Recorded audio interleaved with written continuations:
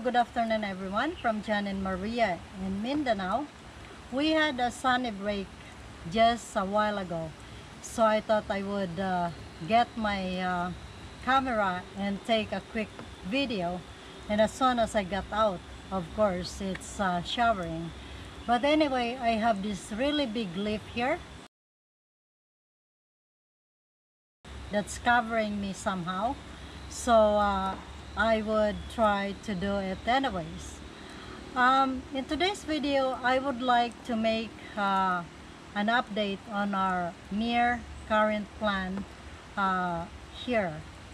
Jen and I have been living in the Philippines since July of 2019 with the intention, of course, of coming back here and living here permanently. We don't regret our decision of coming home because it was our dream and we made it come true, and we're happy we did.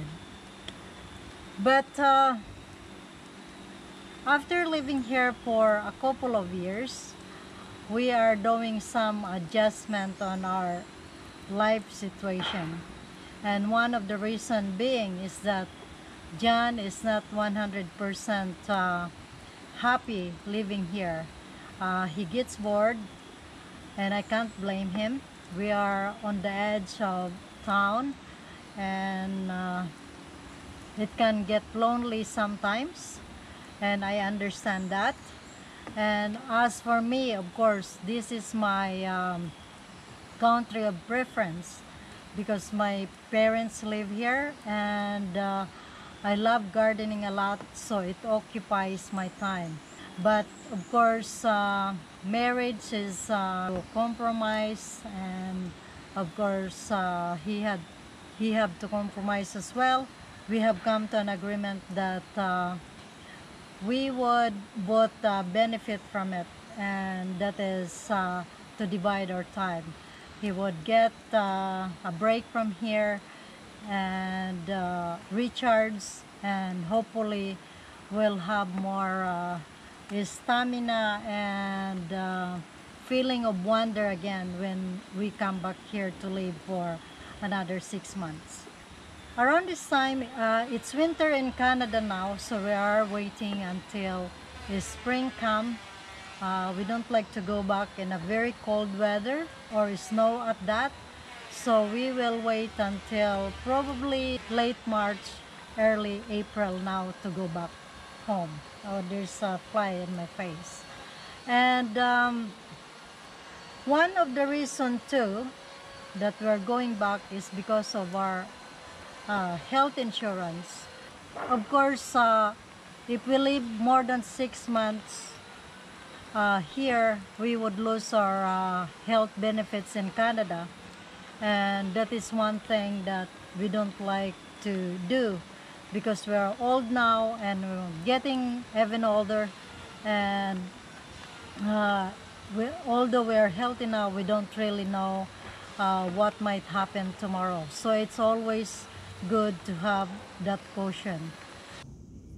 So one advice that I can give to people that are planning to come back here, expats with Filipino wives, is to actually try out living here first. Don't sell your house right away before coming here, because you don't really know if you love living here, not until you try it.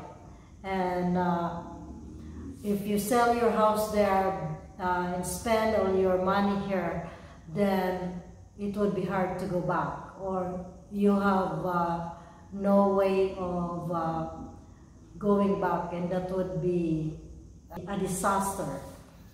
Luckily, Jan and I have an apartment in Canada, so we have a place to go back to, and we are actually very happy that we didn't sell that too. Otherwise, we would have to start from scratch again. So those are the few reasons, guys, why we're going back. And thank you very much for coming by and watching today.